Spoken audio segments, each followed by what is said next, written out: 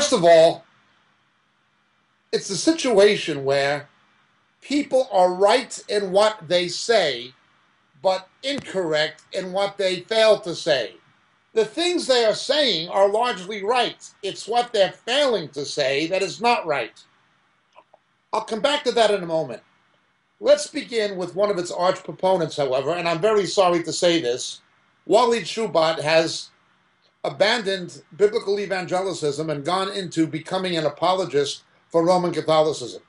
He was one of the chief proponents of that particular view. We can no longer endorse Walid's ministry. As many people know, he was discredited on CNN. The Israeli government refuses to lend any credibility to what he claims about having to have been a terrorist and so forth. He's out of the picture very much within any kind of credible circles. Most unfortunate. He's an intelligent guy and he had potential, but we cannot endorse the way he's gone and the way he's been discredited both by CNN and by the Israeli government leads us to conclude that there's been a lot of embellishment, to say the least. Nonetheless, he's not the only one who pushed this view of the Islamic Antichrist. Elements of it have been shared by various people, including John MacArthur, interestingly enough, but also by other people such as Joel Richardson and others. Once again, I come back to the point. They are right in what they are saying. They are wrong in what they failed to say. Let's go back to the Roman Empire in the time of Jesus. In the time of Jesus, the Roman Empire was bordered on the east by the Armenian Empire, which notably embraced Christianity before the Roman Empire did. The Roman Empire was not the first empire to embrace Christianity. The Armenians were. And not only is there to this day an Armenian sort of monophysite church and Armenian kind of Eastern Orthodoxy, they have their own version of it, but there's a strong evangelical movement among the Armenians. They had their own Azusa Street or their own Pentecostal-style revival in the early 20th century. Dama Shakarian and Christian Businessmen's Fellowships in America and so forth were founded by Armenian Pentecostals. So the Armenian Empire bordered Rome on the northeast. On the direct east would have been Parthia. That is what was left over from the Persian Empire. But they remained a formidable regional power, and they withstood Rome for 300 years. But Rome then extended from there, from what is today western Jordan and the Golan Heights, all the way down to the tip of Israel, and even a northern slice of the area bordering with Saudi Arabia, across the Sinai, and all of North Africa to Morocco, to the Atlantic. Then it encompassed England. Although the Celts resisted the Romans, the British never conquered Ireland, Scotland, or most of Wales, or Cornwall and England. The strong Celtic areas fought the Romans to a standstill, as did the Persians, or the Parthians, as they were called then.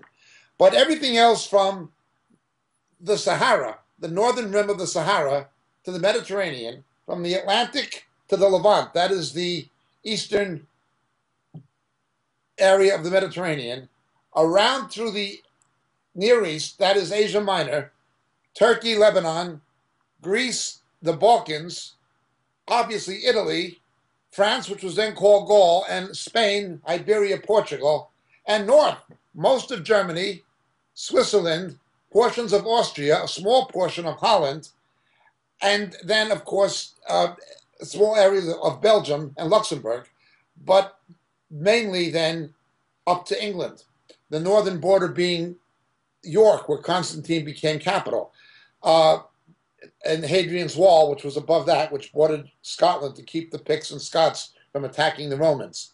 It was a huge empire by the standards of the ancient world. But as Daniel tells us, it had two halves, represented by two limbs or two legs, the Greek-speaking East and the Latin-speaking West. If we look at the Greek-speaking East today, apart from Greece, if you look at Turkey, at that time the Roman province of Asia, most of Turkey was Greek, part of Greece. It was Greek speaking.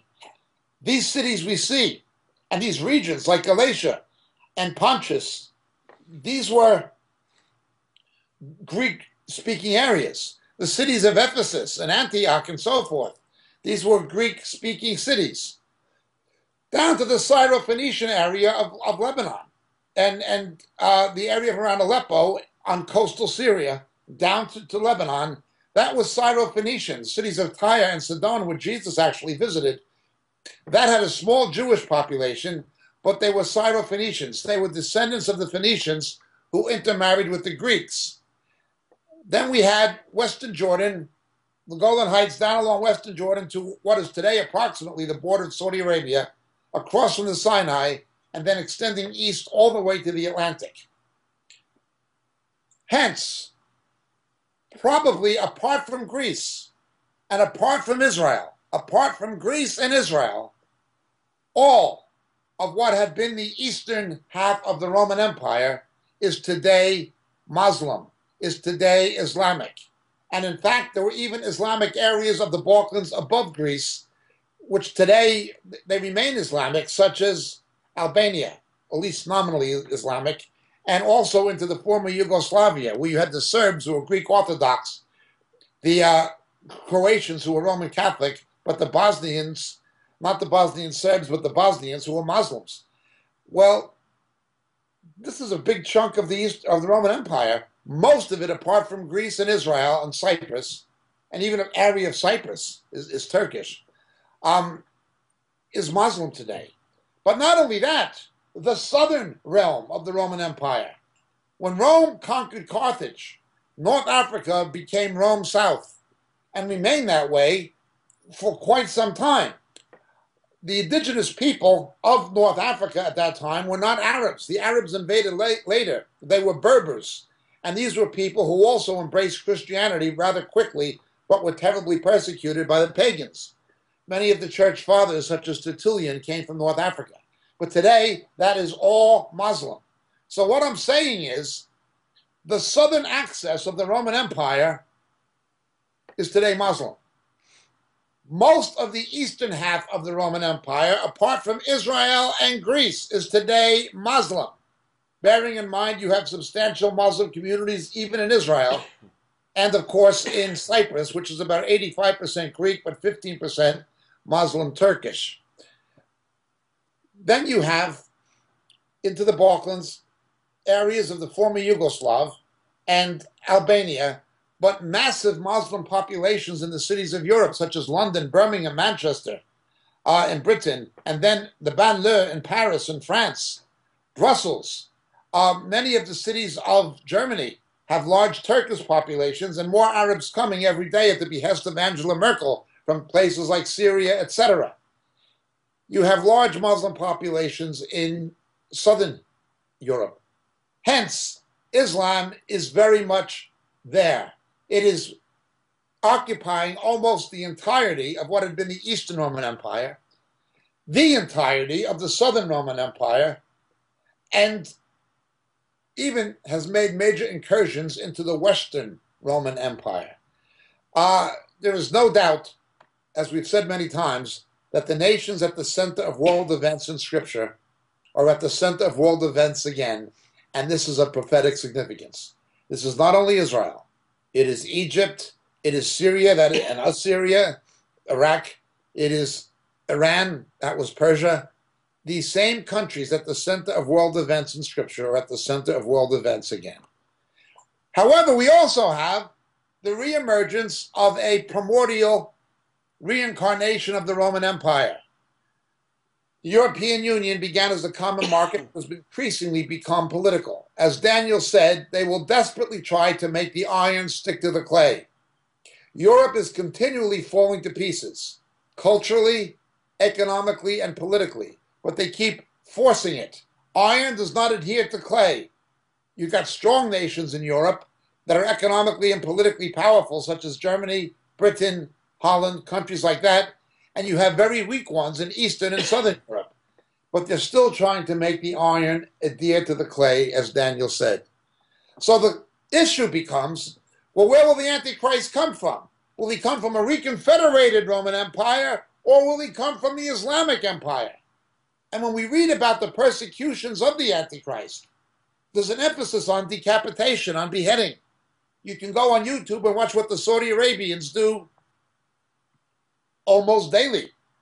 And of course, you've got Western politicians, people like George Bush, who the Saudi Arabians carried around in their pockets, saying the Saudi Arabians are our friends. You actually had a president of the United States claiming to be Christian, saying that a nation that beheads people for becoming Christians are our friends. That's how corrupt and evil our leaders are in the West. Just evil, evil men who are in bed with this religion of Satan that persecutes Christians and who murders moderate Muslims and who fund anti-Zionism and terror to try to destroy Israel. But that's George Bush. Every other American president has basically been in bed with them, including the present one. Now they're even pandering to Iran under the Obama administration. Well, this is quite serious and quite deadly.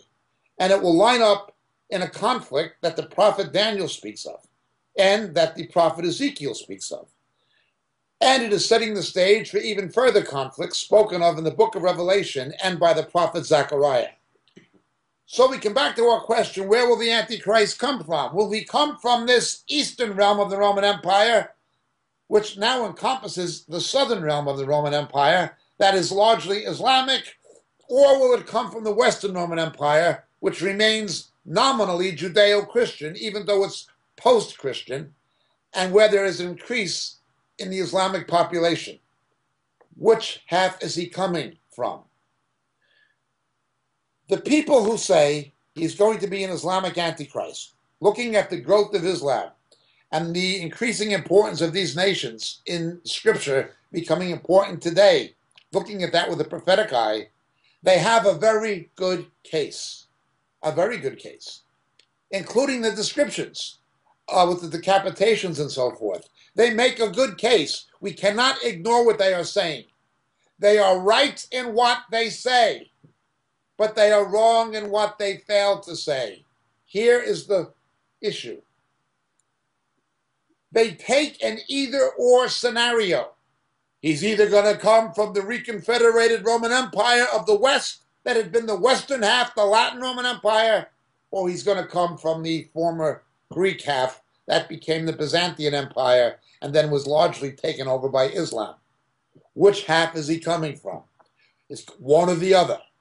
It is not one or the other. It is both. Allow me to explain. In our book, Shadows of the Beast, which I would urge our readers to read, you can obtain it either in hard copy or through our catalog, or you can obtain it through Amazon or Kindle. Shadows of the Beast. We explain something. Look with me, please, to the book of Revelation, chapter 12.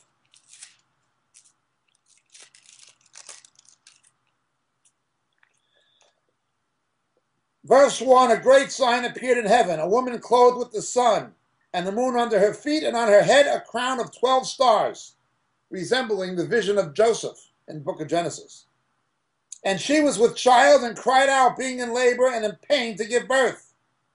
Then another sign appeared in heaven, and behold, a great red dragon, having 7 heads and 10 horns, and on his heads were the 7 diadems. And his tail swept away a third of the stars of heaven, and threw them to the earth. And the dragon stood before the woman who was about to give birth, so that when she gave birth, he might devour her child. And she gave birth to a son, a male child, who was to rule the nations with a rod of iron, and her child was caught up. The word there is harpazo, raptured, and to his throne. And the woman fled into the wilderness, where she had a place prepared by God, so that there she would be nourished 1,260 days, approximately half of the final 7 years, the 70th week of Daniel's vision. But then we continue to read what happens after this baby is rescued and the woman escapes into the wilderness. The dragon saw he was thrown down to earth. That's Antichrist. He persecuted the woman who gave birth to the male child. But the 2 wings of the great eagle were given to the woman so that she could fly into the wilderness to her place, where she was nourished for times and a half time. Again, 3.5 lunar years, from the presence of the serpent. And the serpent poured water like a river out of his mouth after the woman, so that he might cause her to be swept away with the flood. Now that resembles the language of the Olivet Discourse of Matthew 24. Same wording in Greek. Those who were not on the ark were swept away with the flood. Direct connection. But then we continue. But the earth helped the woman, and the earth opened its mouth and drank up the river which the dragon poured on his mouth. Remember, one beast comes from the earth, the other beast comes from the sea. The earth in biblical typology usually has to do with Israel. The sea, the nations, specifically the nations around the Mediterranean. Then it continues. So the dragon was enraged with the woman and went to make war with the rest of her offspring or the rest of her children, who keep the commandments of God and hold to the testimony of Jesus. You've got this dragon trying to kill the baby coming out of the woman. When he fails to do that, and the woman is protected, and the baby is protected, he makes war with the rest of her offspring. This is a Pesher interpretation of Matthew's nativity narrative. A Jewish believer at the end of the first century reading this would have understood it as a Pesher, Midrashic Pesher interpretation of the nativity. A Pesher interpretation is where one historical event recorded in Scripture prefigures or foreshadows another. The dragon wants to kill the baby coming out of the woman, and when he fails to do it, he goes and kills the rest of her babies. Herod wants to kill Jesus coming out of Miriam, Mary. When Jesus is protected, he goes to Bethlehem and kills the other babies, the male babies under the age of 2. Somehow, the Antichrist here will behave in the character of Herod the Great. Herod the Great was not called Herod the Great because he was a great guy. In fact, he was a lousy guy. Murdered many of his own sons, among other things. Every Herod in Scripture in the New Testament that's recorded typifies the Antichrist in some way. Again, I would point you to our book, Shadows of the Beast. I couldn't begin to elaborate further in this format. He was called the Great because he was a prolific builder and impressed the Romans so much. Herod the Great expanded the Second Temple of Zerubbabel, building a retaining wall around the Temple Mount and filling it in. To this day, the Temple Mount, because of Herod the Great, remains the largest man-made plateau in the world. The Wailing Wall is simply the western retaining wall of what Herod built. Now, when he expanded the temple, he combined Greco-Roman architecture with Ezekiel's vision of the millennial temple. He wanted the people to think he was fulfilling the millennial age, the messianic age. He was putting himself in the place of the Messiah. He's a picture of Antichrist. He wants to prevent the coming of Christ so he could keep power, much the same as the Antichrist will try to preempt the return of Christ so he can keep power. Well, how will Antichrist do that? He'll do it in the character of Herod. Antichrist will make war with the woman, that is Israel, and the rest of her offspring. Any Christians who are here after the rapture, or who become believers after the rapture, howbeit under terrible times, bearing in mind that believers at that time will not be in the same situation as now. Once the faithful church is removed, God turns his prophetic purposes back to Israel and the Jews. The age of the church is over. Be careful of people who are always talking about tribulation saints. That is mostly a lot of nonsense. Mostly. God turns his grace back to the Jews, and it's not really grace as we would understand it, but he will have the woman protected. In any event, let's look further. Antichrist is obviously in the character of Herod the Great.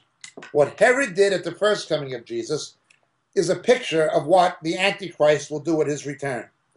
But look at something else, how it's describing him. On his head were 7 heads with 10 horns, straight from the book of Daniel. It is plainly Antichrist. 7 heads, 10 horns, the kingdom of Antichrist. Plainly. But it is in the character of Herod the Great. Let's look at Herod the Great. Herod the Great was an ethnic Idumean. Idumea was an area of central Jordan, basically Moab, that was converted to Judaism in the Hasmonean period after the Maccabees. They immigrated from Edom, from southern Jordan, the land where Esau went, into southern Israel, Idumea, the Idumeans. This was Herod's family. Herod was born into an Idumean family. In other words, he was an ethnic Arab. Anthropologically and genetically, he was an Arab in the physical sense. In terms of physical anthropology, he was an Arab. But in terms of cultural anthropology, he was a Jew because he embraced Judaism as a religion of political convenience. So you have somebody who is, in terms of physical anthropology, Arab, but in terms of cultural and religious anthropology, Jewish. Hence, the Arabs considered him to be an Arab, the Jews considered him to be a Jew. But there's more. Herod was actually put in charge of the Olympics by the Romans. The Romans didn't consider him to be an Arab or a Jew. The Romans considered him to be an Arab. All of the Herodian kings were considered by the Romans to be Romans. All of them. Some of them lived and grew up in Rome. All of them. So you have a figure here who, to the Arabs, he's an Arab. To the Jews, he's a Jew. And to the Europeans, he's a European. This teaches something major about the Antichrist. He will know how to be as all things to all people. Now let's understand what Islam teaches about the last days. Their eschatology is quite convoluted, but indeed fascinating when you understand it in light of biblical eschatology. They have many signs and many events, but among the most important are the coming of the Mahdi. They are waiting for the Mahdi, the 12th Imam. Now, Sunni and Shia sects of Muslims have different versions of the Mahdi, but they believe this Mahdi is alive, the same as we believe Jesus is alive. They think he came in the 9th century and he's hiding away somewhere and he's going to show up again. He's somebody who never died. Now, what we believe about Jesus, somebody who died and came to life, or more accurately, what we believe about Elijah and Enoch, men who never died. That's what they believe about the Mahdi. Iranian fundamentalism of the Shias in Iran is very much predicated on the expectation of the Mahdi's arrival.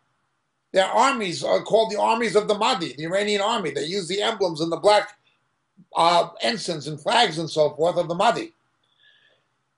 But then the Muslims also have an antichrist called Jibril. Jibril. Again, I wrote this book a few years ago called Shadows of the Beast. I suggest people read it.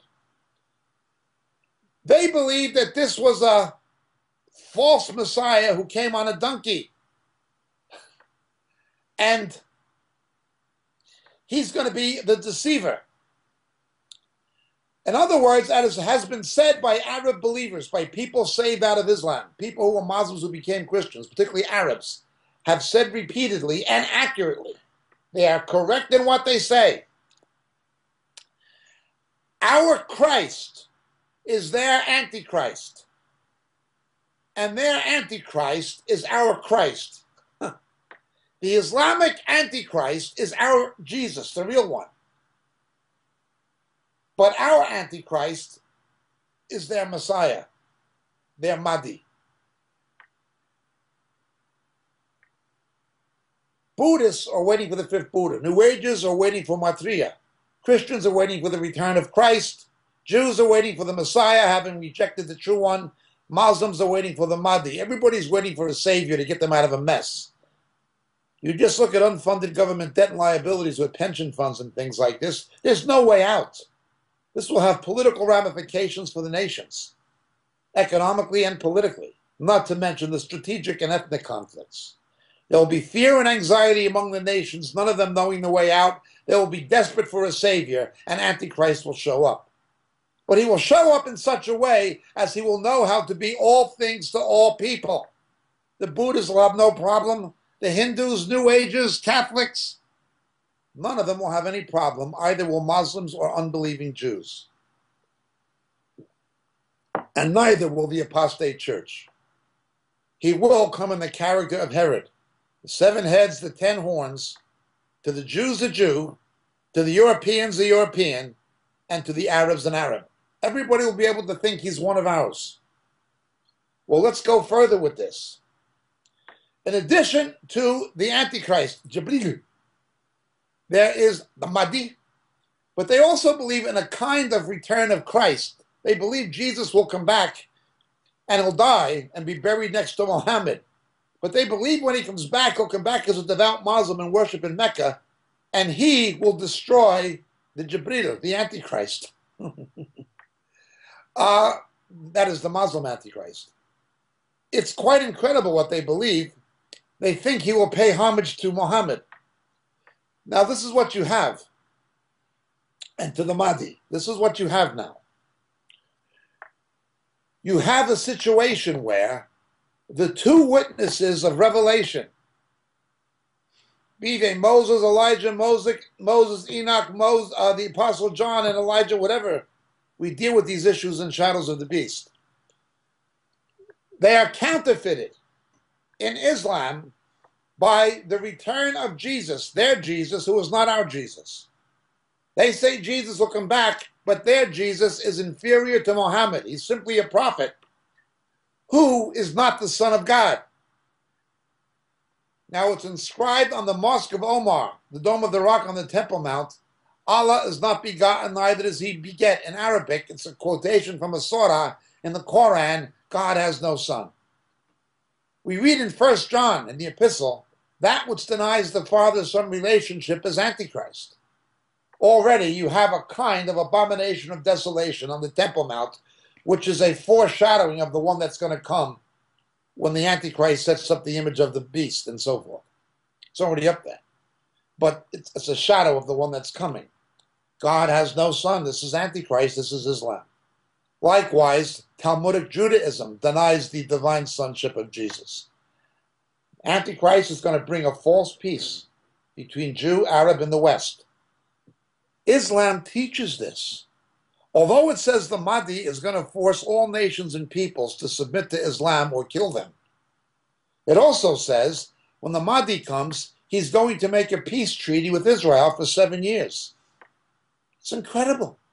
It says the same thing that Daniel says, that there'll be this 7-year period and there'll be some kind of a peace treaty.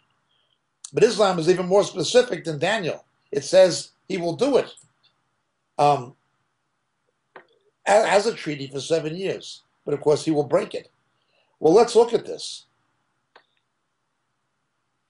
They're waiting for a Jesus. Not our Jesus, but they think it's our Jesus, who's not God's son, who never died on the cross. They think Judas died on the cross. Then you've got the Mahdi, the 12th Imam, and then you have the Islamic Antichrist, who actually is our Jesus, but they think he's Antichrist. Quite a scenario. How are you going to reconcile this? Well, the Antichrist is going to be able to reconcile it. Like Herod, he will be as all things to all people. He will be a European. He will represent the Roman Empire. He will personify a resurrected Roman Empire. The 7 heads and the 10 horns. He'll be that. He'll be from Europe. At the same time, he will be from the Muslim Arab world. At the same time, he will be from the Jewish world. He will be as all things to all people. Hence, our friends who are talking about an Islamic Antichrist, where they're going wrong is saying it's either east or west. It's either from the Islamic world, a caliphate, or it's from a resurrected Roman Empire. It can't be both. That's where they're wrong. It can be both, and it will be both. He will be in the character of Herod the Great. Our brothers who are pushing this Islamic Antichrist line, essentially, are right in what they say. They are wrong in what they fail to say. They are correct in what they are asserting, but they flounder in what they fail to take into account. The picture is much more comprehensive than that, and the deception will be greater than that. Again, I'm not trying to plug my book, but if you want to delve into this subject further, it's in Shadows of the Beast. God bless.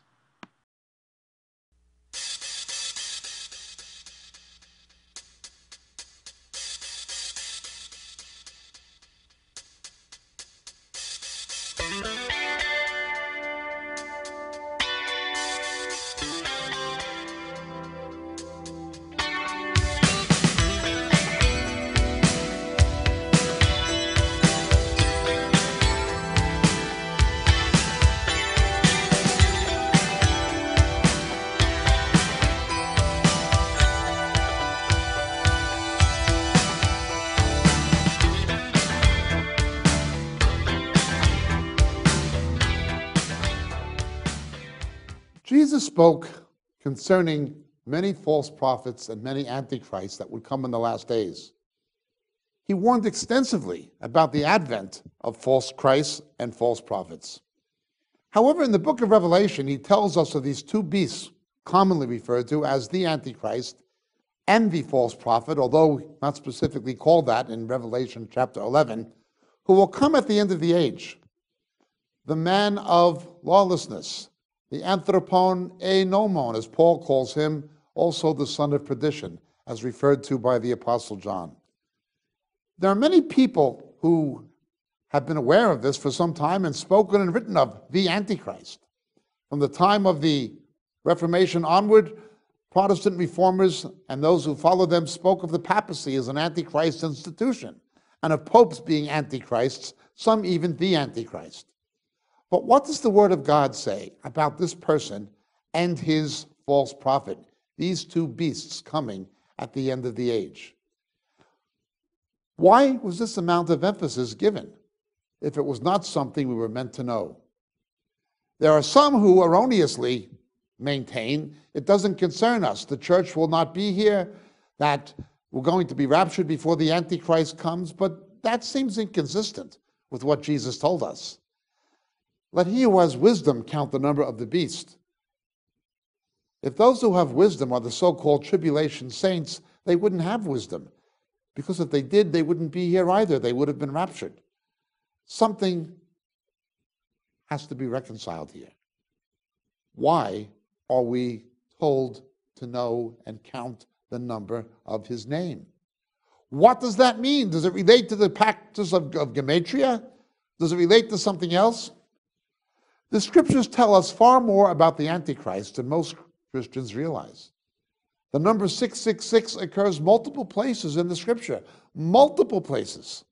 And each place it occurs, it indicates something about the man of lawlessness who is to come. Judas Iscariot being another character in point. He and the Antichrist are called the son of perdition with the definite article. Why does the New Testament describe Antichrist as being in the character of Judas? They went out from among us, but they were not really of us. Both of them being very much concerned with money and wealth, but the only two people who have ever been satanically possessed, not demon-possessed, but Satan-possessed, are Judas and the Antichrist. Of Judas, Satan entered him, as will happen with the Antichrist. Why does the number of the beast occur at least twice with backslidden Solomon? What does Solomon teach about the coming man of lawlessness? There are many, many shadows, types, people who prefigure the Antichrist and false prophet found throughout the text of Scripture. There are the obvious cases from the Apocrypha warned of by the prophet Daniel, such as Antiochus Epiphanes and his successor, Demetrius Soter, and others in addition to them.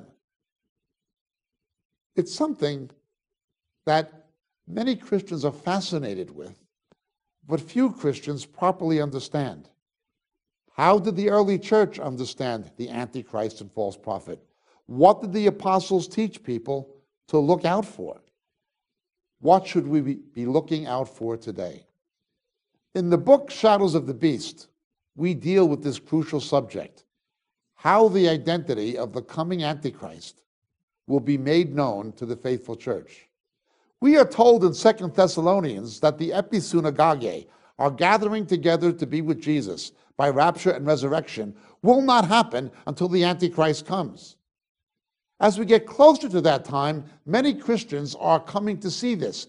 Even people who had traditionally been pre-tribulational are now, if not amending, certainly redefining their views concerning the Antichrist. Although I disagree with him on many things and I'm not pre-tribulational, Chuck Missler now acknowledges the Antichrist will have to be identified before the rapture takes place. So does Dr. Arnold Fruchtenbaum. Again, these are people from a pre-tribulational camp of thought concerning the rapture. Even in that camp, people are beginning to realize we need to take 2 Thessalonians quite literally. Well, I've always taken it literally, as have other people in our ministry. It's a question that is inescapable. The rapture will not happen until we know who this person is. We must know. How will we know? What does the Word of God tell us? We've dealt with many characters in this book, not the least of which is Herod the Great.